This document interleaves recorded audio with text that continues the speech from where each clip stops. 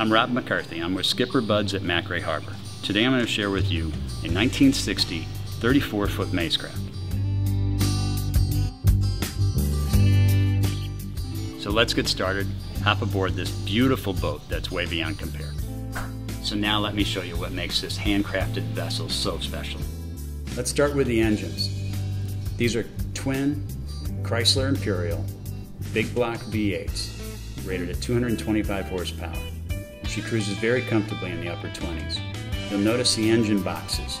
It allows the boat to be worked on very easily. It allows for the engines to be placed nice and low in the boat for better stability. And then there's seat cushions that go over the engine boxes, making additional seating area that's very comfortable. Now let's focus on one of the updates made by the current owner. The custom-built helm and companion seats with storage underneath. Ergonomically, the boat's amazingly comfortable, whether you're standing or sitting to operate the boat.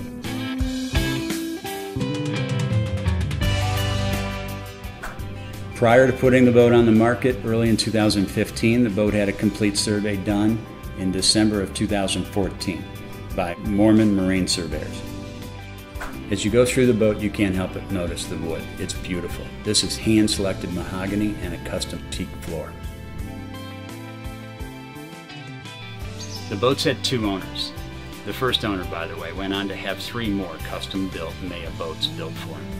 This current owner has continued the process of having the boat always maintained and periodically updated by Mayea Boatworks. She's built on a hard chine, modified V, planing hull, and features a dry, soft, easy ride even in a seaway.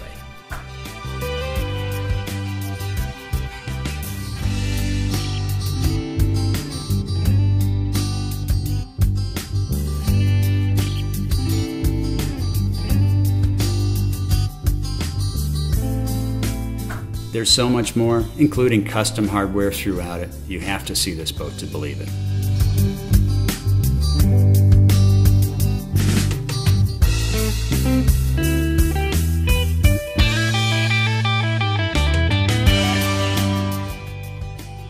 I'm Rob McCarthy with SkipperBuds at Macrae Harbor.